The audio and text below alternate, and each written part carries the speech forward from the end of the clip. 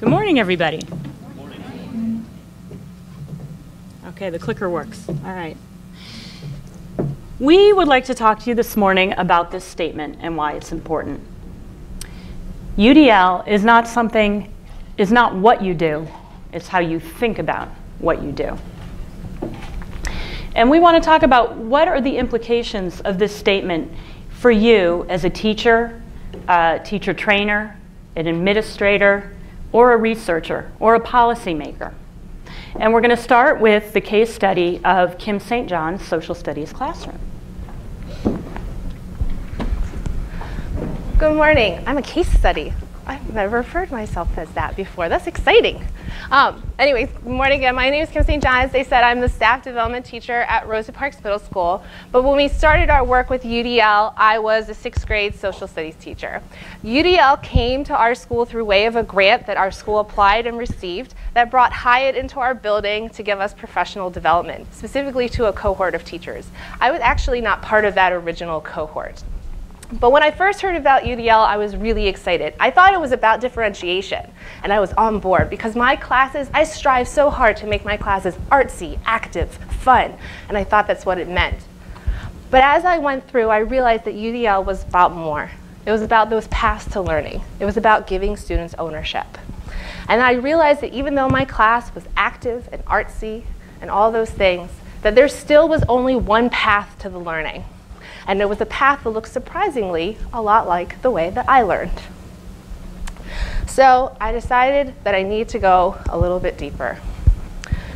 I realized that if I was going to put UDL in my classroom, I was going to have to try to give some ownership to students. Now I started by trying to put in some strategies. I started adding images in. I started adding more frequently. I started adding in technology, low-hanging fruit, as Bill McGrath would say.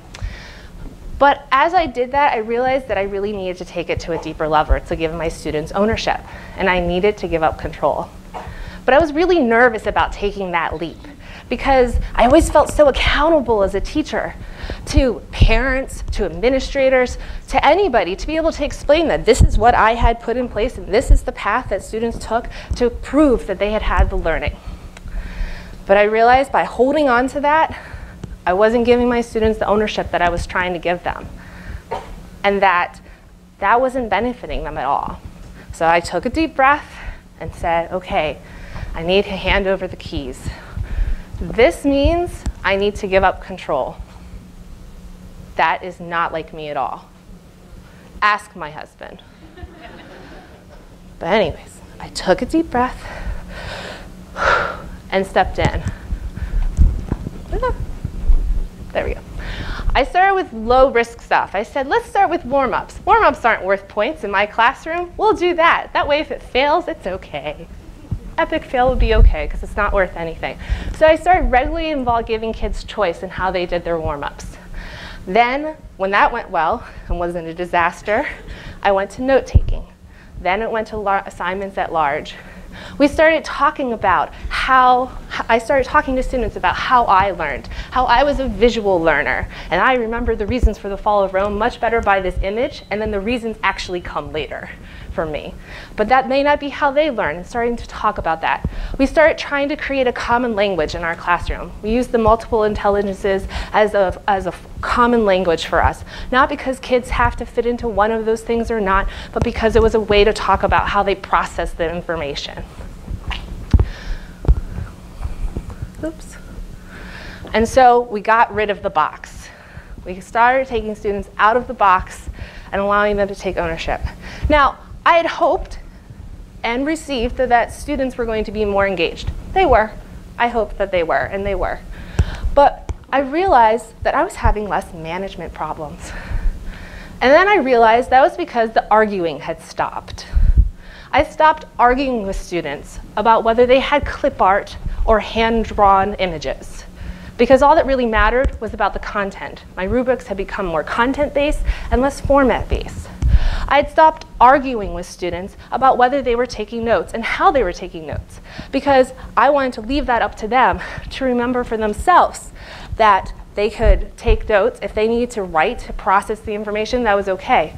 Or if writing was going to distract them from getting the information, it was okay for them just to listen as well. Then one day, a student came up to me. This student I'll classify as what I would call a stereotypical good student, who always did their work, was compliant, turned in everything. And she said, "Miss St. John, I just want you to know, I really appreciate that you let us have choice in how we take notes. I hate taking notes in those organizers that teachers give us. I hate them." She's like, "I never fit anything into them. I always have to spill out, and I just hate it. So I just really like that." Now that took me back, because I, of course, wanted to engage all my students, but part of the big push for me putting these strategies in place was to engage students who weren't typically engaged.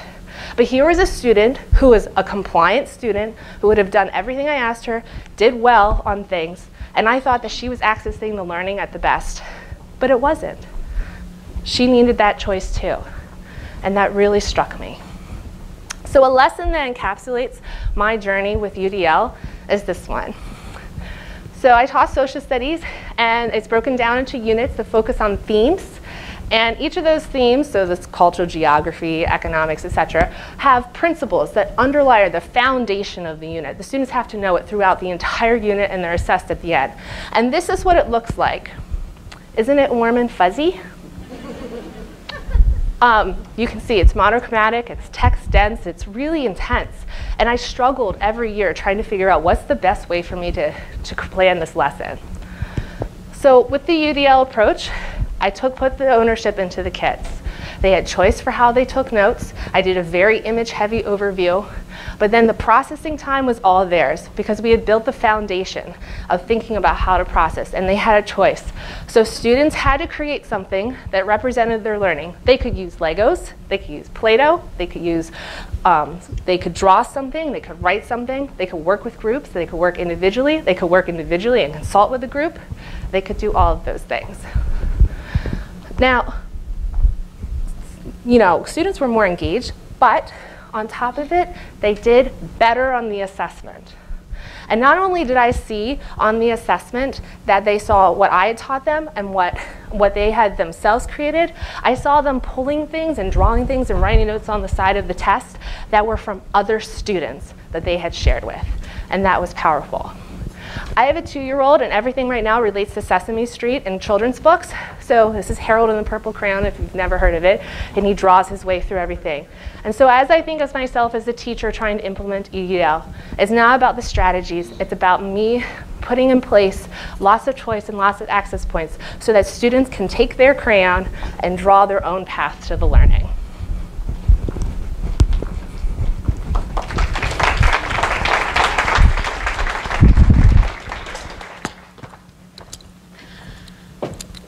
So my name is Eithne. Again, I work for the Hyatt team, and we have the amazing and humbling experience of getting to work with teachers like Kim. And so we have to kind of figure out how to affect change for the teachers that we work with that are already working really, really hard. And the first point to make is that even though we are trying to influence change and change in thinking, the heavy work of thinking is it's hard to do in the original stages, but the ultimate goal is for our teachers not to have to think about it, that it's so ingrained, it's just part of the system, and it's what they do, and there's really no work involved.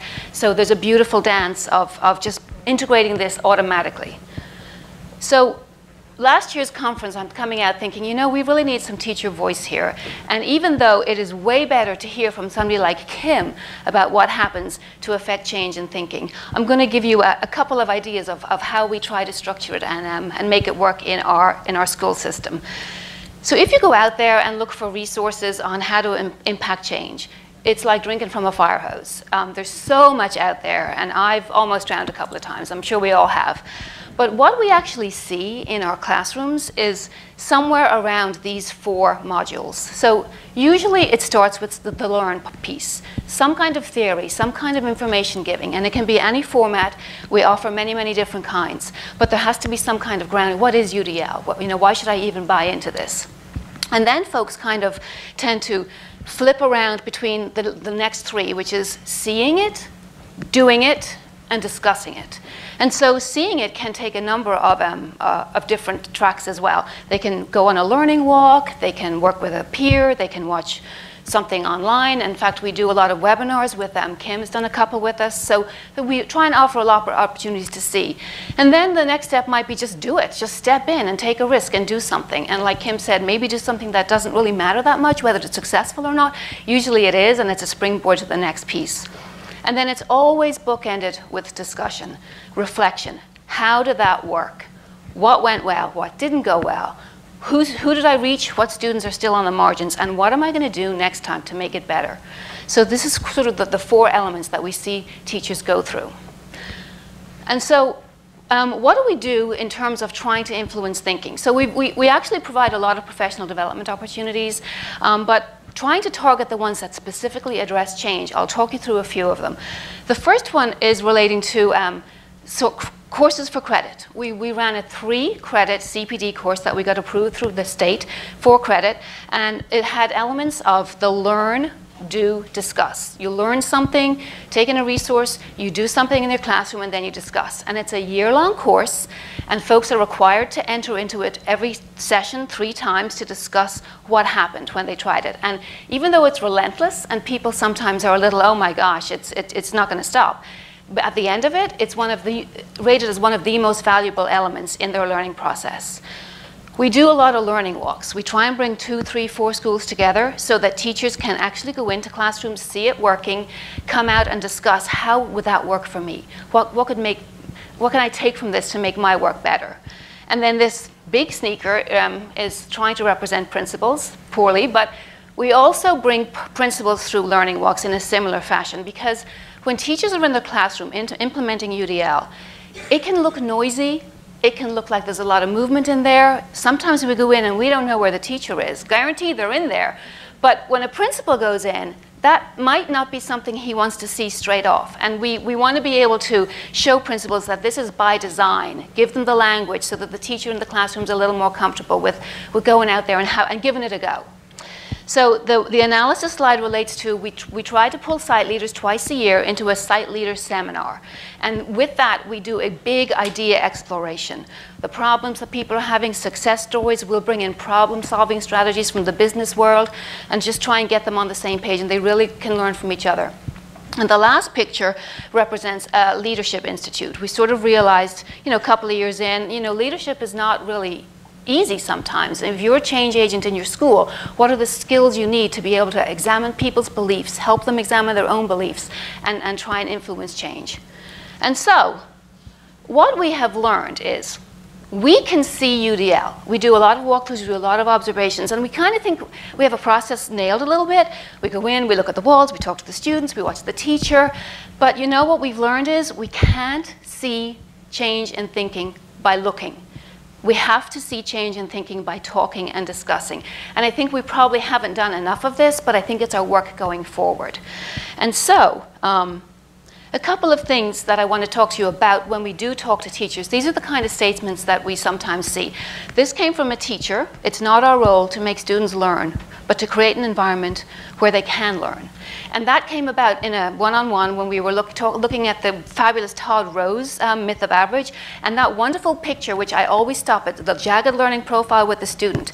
And that was sort of her think moment. I'm like, that's pretty cool. And one more think moment was we had a fabulous site leader in a school who was professional and passionate and really a hard worker. And she came up after a year into this. I sat down and interviewed her, and she said, I was skeptical. I used to think we were the professionals. We were trained to know what our students needed in order to learn. They had a heavy responsibility. Now I think the most important things for our middle school students are their autonomy and their metacognition. So some really good thinking strategies there. Linda?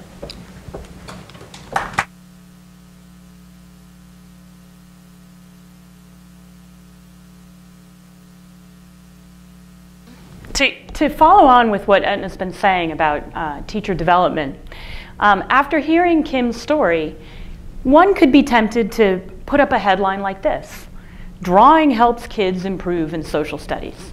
Remember, she said that her introduction to the unit was really heavy on drawing. But But that would miss the point, right? Even though partially true, it would be really misleading. This would be a better headline. Student scores improved after students were offered multiple pathways to learning. Something that gets more to the heart of what Kim really did. And like Eithne said, that wasn't apparent just by walking in her classroom. If you look at the pictures she showed, if you walked into her classroom, you would see probably kids drawing and using a couple of other options to process the information. But the thinking and the design behind it wouldn't be apparent without some of those other activities that Eithne's talking about to gauge teacher change and teacher thinking. But we never make that mistake, right? We know that UDL is about choices and about those choices being very deliberate offerings to overcome barriers for students and to provide students with multiple pathways. But at the early stages of UDL, a lot of people do think that providing choices or using some of the checkpoints is the end goal and not the means to that bigger end. And you know, we really have to think about that when we're training and developing teachers. So have you ever had someone ask or say to you something like this, when should I provide the choices and when not? Or what should I do about the kids who always pick the easiest choice? We get that all the time. I've heard somebody say, I don't do UDL every day, only when it actually fits with the activity that was in the curriculum. I heard a principal say, well, you know, some of my teachers aren't ready for UDL, so we'll get there. And those things are hard to respond to, right, because they miss the point. But yet, we also have to make sure that we're developing people. We have to understand that learning about UDL and understanding it fully is a process. So there has to be a start point. And like Eithne said, sometimes the start point is just do something. Just do one of these checkpoints. Or like Kim said, start with something simple, do a little building block, and see how that builds something deeper. But we've got to make sure that when we're working with teachers, we don't stop there. We don't let them stop there and think, okay, been there, done that, moving on to the next thing. So this is what we need to see and we need to push teachers to do. We need to get them thinking about how to get their students to engage with content and how to remove barriers to success. And when they're doing that, we might see some of the same things in their classroom, but we'll know where it came from. I'm going to skip that one. So saying that doing all the checkpoints is doing UDL is kind of like saying, if you use all the elements in the periodic table, then you must be doing chemistry, right? It's not like that. So what we really need when we're trying to convince people is that we need more research, more data, more articles, more things we can point to that we can bring to those people that we need to bring on board and say, UDL actually does improve student achievement. But that's really tricky, right? And why is that tricky? Well, because now we have to find a valid way of operationalizing UDL, right? And we said it already, the checkpoints are the tip of the iceberg. The checkpoints don't mean UDL is happening. They're a tool to make UDL happening. So we've got to come up with some better ways to understand and know that UDL is happening. And like Eithne said, we kind of know. We're working with these teachers, we're going into their classrooms, we're talking to them. We know that it's happening, but that's really hard to put down on paper, that it's happening here and not here. And then of course we have to remember that there's all these other elements besides what the teacher's doing in the classroom. There's the curriculum materials, there's the support from the district. All of those pieces come together. And how do we measure that? How do we operationalize that so that we can say that UDL is happening? But this is where I'm really encouraged by Kim's results. You know, in this little microcosm of this one social studies unit, she thought differently, she put some things in place, she started teaching the kids differently, they started taking ownership of their learning, and guess what? They took the same assessment that she had been giving in previous years. This was not the first year she had taught that unit. And you saw how dry the curriculum materials were, right? Well, the assessment looked exactly the same. Am I right, Kim? Like, the assessment was another piece of text-heavy paper. And those kids took that very same assessment. And what had changed was not the tools or resources they had to take the assessment, but the learning that happened along the way and their ability to access that learning because it had happened for them in a way that worked for them with one of those pathways. So Elisa's call to action for researchers yesterday really made me happy. You know, because she really, we had talked a couple years ago about research and, you know, let's pick a checkpoint and see if it really impacts performance in some way, but that's not UDL. We can't do that. We have to look at real UDL, and then here's our other problem. We have to look at measures of success that actually measure the kind of behaviors and achievement that we want students who are educated in a UDL environment to actually demonstrate. And we know that some of our measures of achievement don't do that. They measure how well kids sit for a long period of time and read and write for long periods of time, not necessarily how well kids synthesize information, collaborate with each other, and strategically choose ways of accessing information that work for them. So I leave you again with this.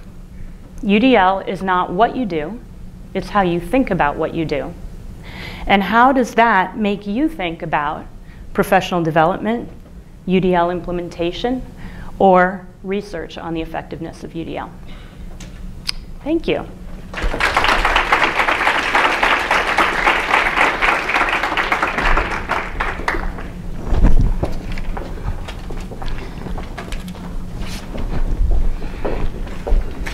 That was wonderful. Thank you all. And I just want, man, look at that. Wow. I'm stronger than I thought. This green turned me into the Hulk, I guess. All right. Raise of hands. How many people are going to steal Linda's comment about the chemistry elements on the table, right? I mean, that was awesome. It's those simple little things. So thank you for sharing that, Linda. I think it's a great nugget. It's just one of those things. It's like, duh, it smacks you in the face, but you realize it's a great connection point. So thank you for sharing that. Kim, don't go away. Okay, so one of the wonderful things I get to do in being up on the stage is to represent the IRN in unique ways. And as I said briefly earlier, a few folks had the opportunity to tour Rosa Parks Middle School for a model site visit. And Kim, can you come up here, please? We wanted to honor Rosa Parks and give this to you on their behalf as recognizing them as a model site for the UDL-IRN. So thank you very much. Sure. Thank you, Dan. Absolutely. Okay. So everybody's tweeting out, right? You guys remember the hashtag? Yell it. What is it? All right. I think that's at least twice as many as yesterday, the last time I asked. So that's good. So our next UDL talk this morning, we have the pleasure of having Allison Posey here with us. Allison leads and participates in CAST professional learning projects, UDL instructional and curricular design, and online course instruction using UDL. She also provides background in the application of neuroscience research into instructional practices. Her background in mind, brain, and education, as well as teaching experience in life sciences, neuroscience, psychology, genetics, anatomy, and biology. Did I miss one? That's all of them? Okay. Another ology in there? Okay. Gives her an appreciation of the dynamic learning processes. She collaborates with teachers, researchers, and students with the goal of making complex topics accessible to all learners. Please help me in welcoming Allison. Thank you.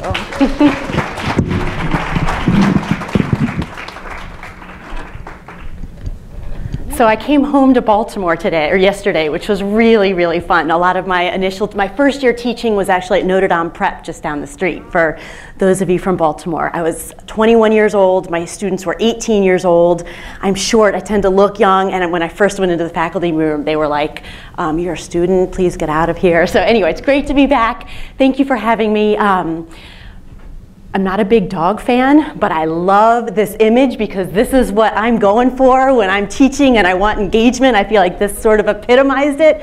So here's our goal for today.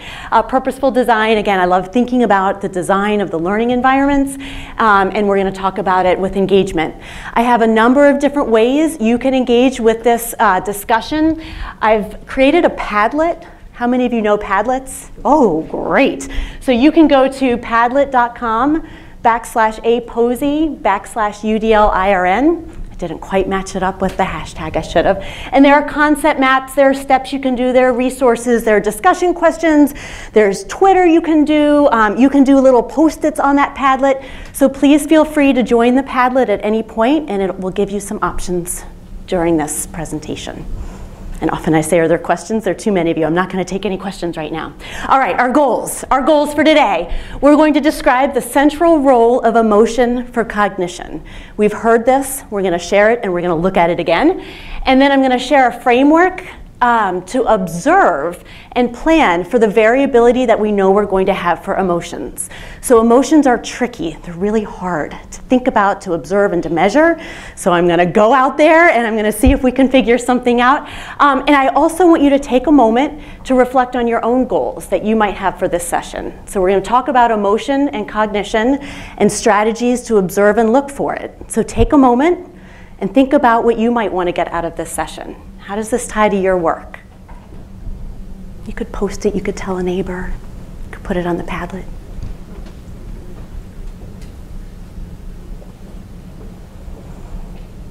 So I have a student who continues to resonate with me. I know you all have had these students who, years later, actually it's been like 15 years, I still think about this kiddo.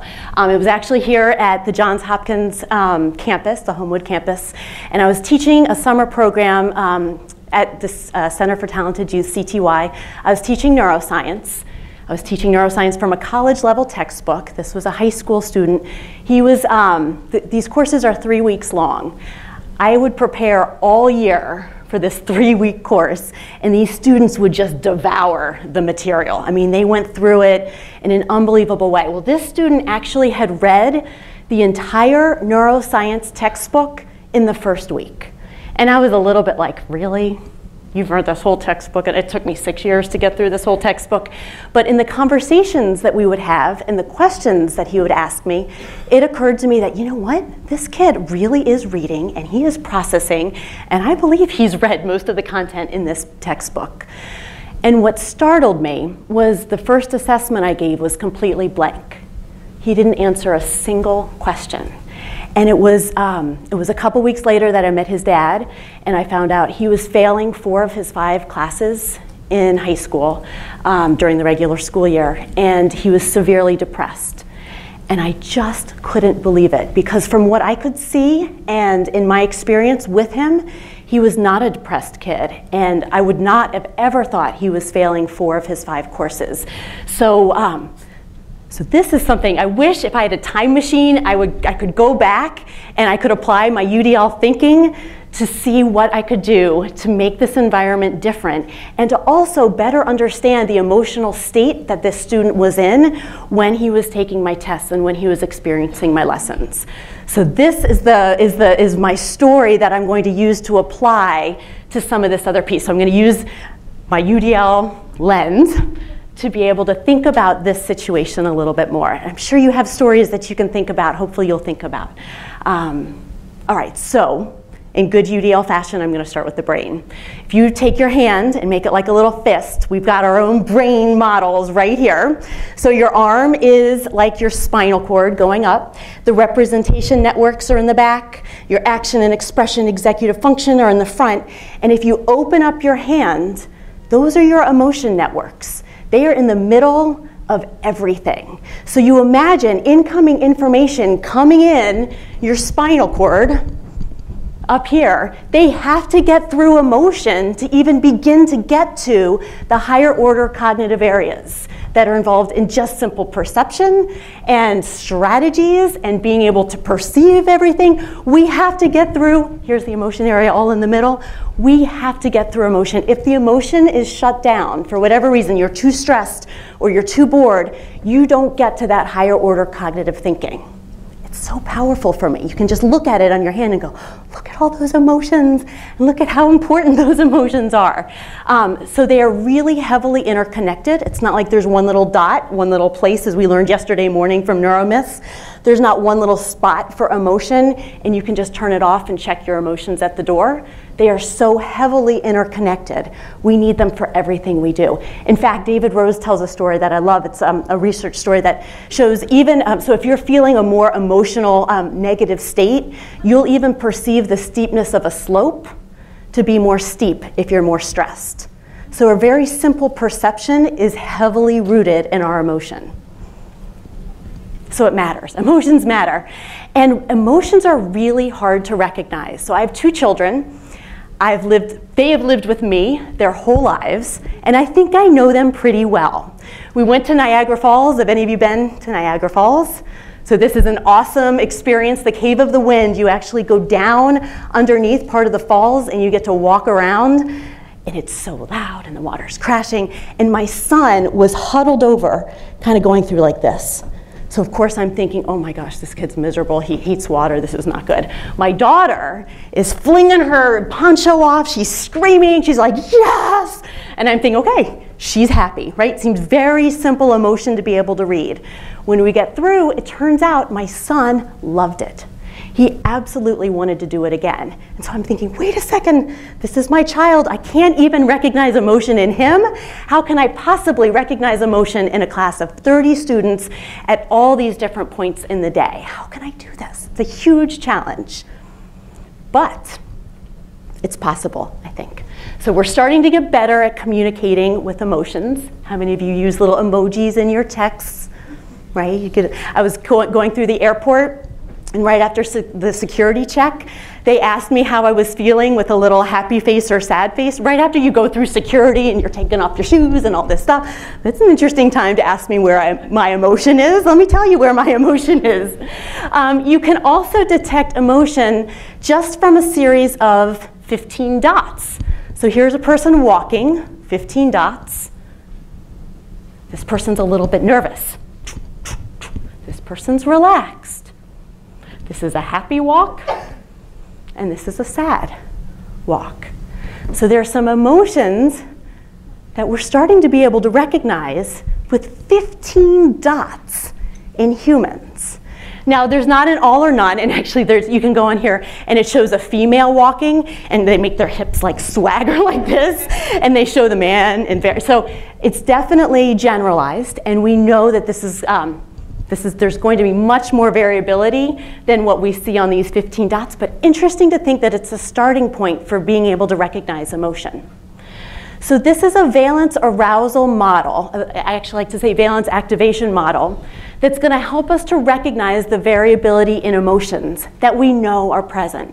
Some of you right now, you came in this morning and you were probably feeling, I'm doing all right, things are pretty good. So the x-axis here is basically good, bad. So you can just kind of do a little mental note. Are you generally in a good place, or generally not so good? Traffic this morning, no coffee in the coffee machine. And then the part that I really like to think about, beyond just good, bad, is in how active does that make me feel? There's no coffee, we're out of coffee, and I'm really angry and I'm really energized. Or there's no coffee and I'm really kind of just bummed out about it a little bit. So there is this arousal element to it, which I love thinking about in my classroom. Because let's say we say something like we're going to do a lab on photosynthesis. Some students are going to be like, blah! And they might be in a really positive, really happy kind of Elmo-y place is what we put. And I tend to be kind of up here in this quadrant, a little bit Elmo-y. And then there are some students who are going to be, that's cool, Mrs. Posey, we're going to do a lab. Kind of happy about that. And they're in more of a Pooh Bear place. Then there are some who are a little bit more negative. and a little bit more stressed and tensed, and I don't know what photosynthesis is, and I don't like these labs, and I have to work with this partner, and it makes me more angry. And this is like Oscar the Grouch, at least the old Oscar the Grouch that I remember from when I was a kid, and he's grouchy and really high energy. And then there's a negative and much more calm kind of Eeyore place where things, and this is where I actually think that student Blake, it turns out that he was resonating more in this kind of negative space. So important to recognize, you're not always in one spot all the time, right? There's variability in this.